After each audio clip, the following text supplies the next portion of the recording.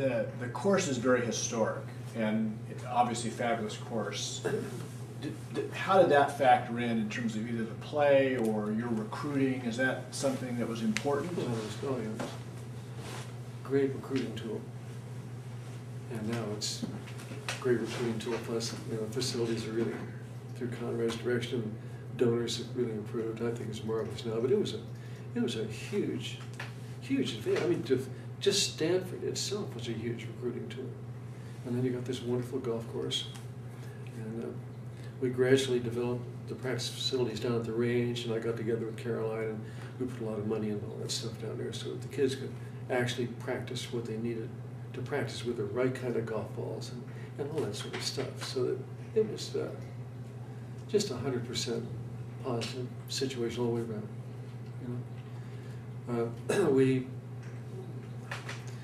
I have no idea about the percentages, but I'm sure that we got most of the guys that we were after. And the guys that didn't show up here were guys that were not that active academically. And so they made the right choice. Because no kid should go off to school, even try to go off to school, where he's not going to be pretty well settled in academically. Because then life gets tough. You spend a lot of time trying to make a travel squad, and your academic work is very difficult, and it becomes a big, kind of not a good situation. I remember one year, I do have a little bit of history, one year the lowest high school GPA on our 12-man squad was 3.86. So here we had these guys, and it was just, a matter of having great kids to be around. And I mean, if they learned as much from me as I learned from them, it was a positive situation all the way around. Coach, you turned a program that was a good program, average program, in short order into a great program, and you were named National Coach of the Year twice. Well, not too long after you arrived. That's a remarkable change. What were the keys to that transition? Well, probably the first key was Christian Savalier, who went to Robert Louis Stevenson School, where I'd been the director of athletics for a long time. I was not there when he was there, but it was a natural for us. Very bright kid, a great player, tough kid. So tough that a lot of other college players really didn't enjoy playing with him. But he came, and he hit the headlines for us. I mean, so I remember he won the Pac-10 championship in his freshman year.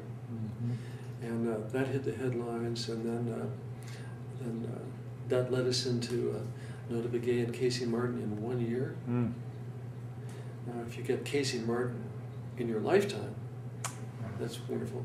And you get Nota Begay in your lifetime, that's another. To get them both in the same. And how did that happen? Was it just pure luck? Or? Pure luck, sure. They were both great students, motivated to come here to school.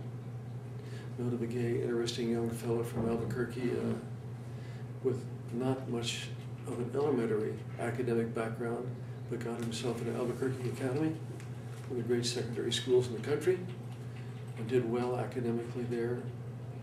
His senior year in high school, he was first team All-State in soccer, first team All-State in basketball, and first team All-American in golf.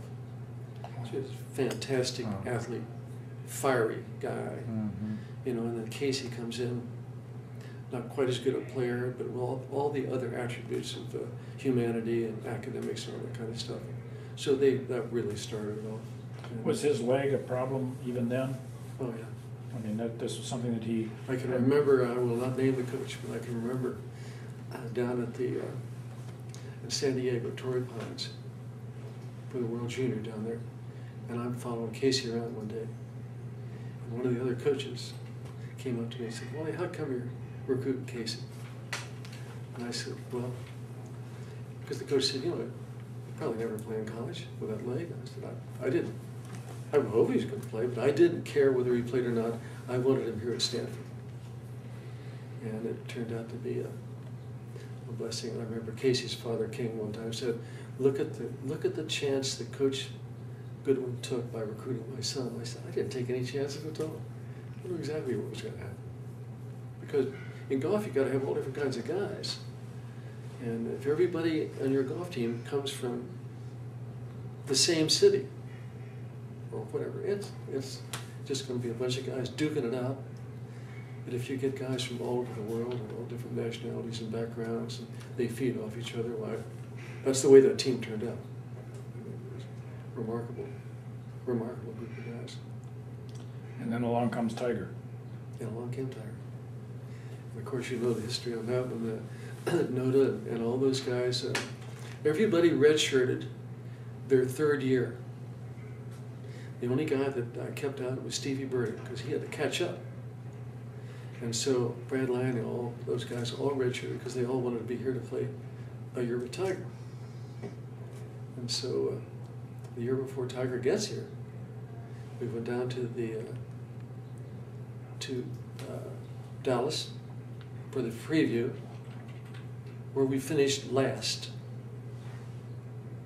And this is the year before Tiger got here, dead last. But we were the only team there to break par one day, the last day. And man, I let those guys on that team know that about 3 times every week. Don't forget, we were the only team that broke par. And we get down there and win the national championship in that spring. So they won it before Tiger gets here. Now, everybody's got visions of way beyond a national championship, unbelievable eternal glory. We got all these guys coming back, and now Tiger's here in school. And wouldn't you know, we go up to Ohio State and get nicked by Oklahoma State up there. They tied us, or we tied them, but they actually tied us. And then we got beaten by 1 shot in the overtime. The preview that fall, we were in Albuquerque of that year.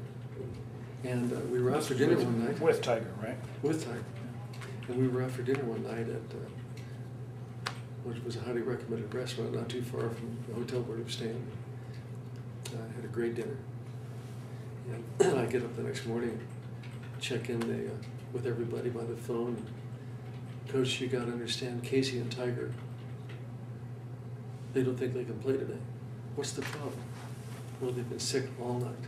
I said, oh, nothing to do with it. You know, just because we won the national championship the year before is nothing in that situation where we were.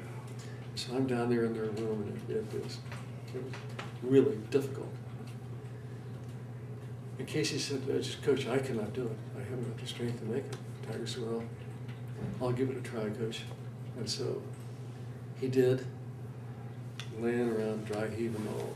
I mean, he was a sick kid, man. Sick as he was, he shot 72. So we got through the West Regions and made it to the national championship. Nobody shot in the 60s at the national championship. And we were shooting in the 60s all. There was always somebody in the 60s.